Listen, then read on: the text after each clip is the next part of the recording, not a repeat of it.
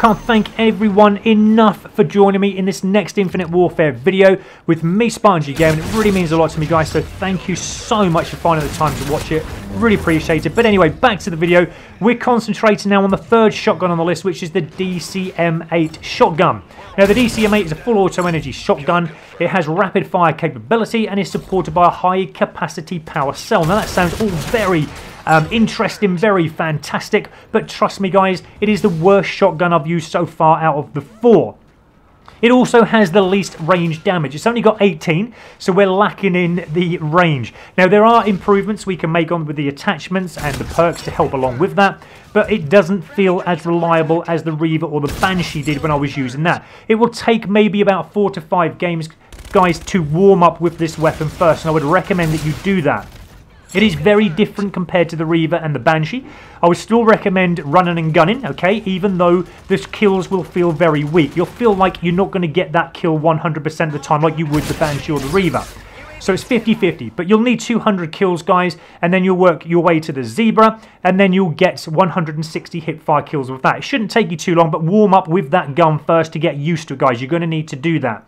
Now, there is a prototype weapon that I can recommend to you, which is the Contingency in the Quartermaster. It's a rare weapon. You've got Deathbringer as an ability and also Sharpshooter. So with the Deathbringer, it doubles the kills instantly to reload your magazine, so that will help you when you come to your rapid kills and also your 3 kills without dying 20 times. And also, the Sharpshooter will increase our range damage. Now remember, we need that, but it's going to stack with the Particle Amp. So we definitely need to have that on, because remember, this is the worst for the range of damage from any shotgun. There are other weapons, obviously, that you can have for the DCM-8. It's up to you what one you choose. But out of all these, I mean, I haven't unlocked the epic ones there yet. I didn't feel that the actual abilities had any benefits with what I was trying to achieve with the camo unlocks, but the Contingency was the best one because we needed that increased damage. But this is the Particle Amp that you'll need to place on it, and then that will increase your range from 18 up another 13, so 31 in total. So that's going to help. It is still the least ranged shotgun weapon though, so it still makes it quite difficult to get that long range kill if you need it. Now, another attachment is the Quick Draw. Again, like any shotgun, they do feel pretty sluggish when you lift the aim up if you are going to aim in at any enemy, so I'd recommend having that Quick Draw on.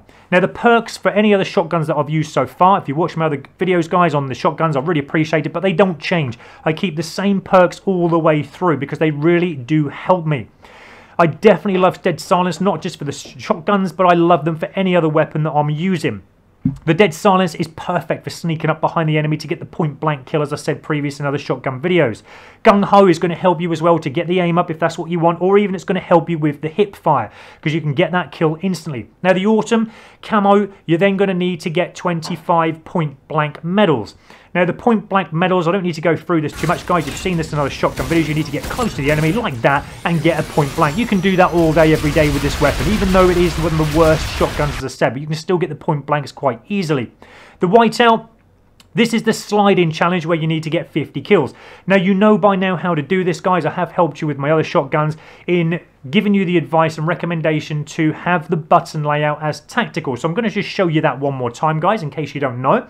I'm not going to show you any videos on the slide because, again, you can get them all day, every day with these shotgun weapons. They are very easy. It'll be pointless. I just want to get on with the video and show you the main important things that I need to help you with. I would have the sensitivity again at 15. It does really help me. You can have that a bit higher if you want for a more insane way of playing. But then for the Bengal, 50 kills with this weapon with no attachments. Now, without attachments on this weapon, it becomes even worse. Good luck with that, guys. It will take you a bit of time, but you only need 50 kills. You will get them. It's, you know, it will be hard, but keep with it. The Murdered Out Camo. This is getting 2 rapid kills now 20 times with the weapon. Now, again, if you're using hardcore, like I would recommend to everybody, play such as Domination, Kill Confirm, those kind of things. They seem to be my best personal favourites. But you need to keep running and gunning with the actual weapon that you're using. That way then you can run into the enemy spawn, you can run into areas where enemy are going to be flocking from, and you can get those 2 rapid kills easily. So I'm just showing you the videos here, guys, of some of the rapid kills that I got, just to show you that you can get them fairly easy, and it is an easy challenge. But like I said, with this weapon, you will need to warm up with it first, so you get used to it, get used to where you need to obviously have your gun for that kind of hip fire kill if you're aiming to do that. But like I said, I'm not that impressed with this weapon. I'm so pleased I got it to gold because I probably will never use this one again.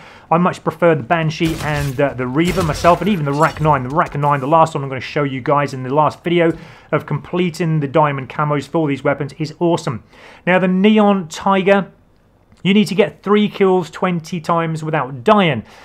It is easy to do, guys. You just need to keep on the run. Just keep your sights up. And again, the gung-ho is going to help you with that quick draw. You're going to get that hip-fire kill reasonably quick. Remember, you don't need to get rapid kills. You don't need to get those 3 kills all in succession. They just need to come at any time just before you die, okay? So you can get them. I mean, I played Domination a lot with the DCM-8, and it did help me to get those 3 kills. I found that, because I keep experimenting, guys. I keep testing things out, and it just seemed like sometimes Domination was probably the best to get the 3 kills, even though I'm showing you kill confirmed here on the precinct map. We'll nick a care package from the enemy when you get a chance as well. That's all handy, but it's a shame it was only a scarab.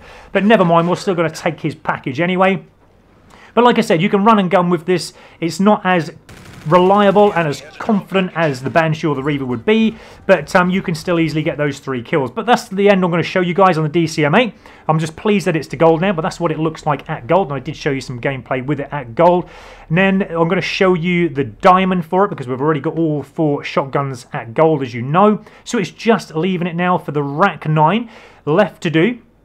And that is my preferred shotgun, the Rack 9. So we're going from the DCM-8, which is my worst shotgun, to my preferred one, which is the Rack 9. I can't wait to show you that video, guys.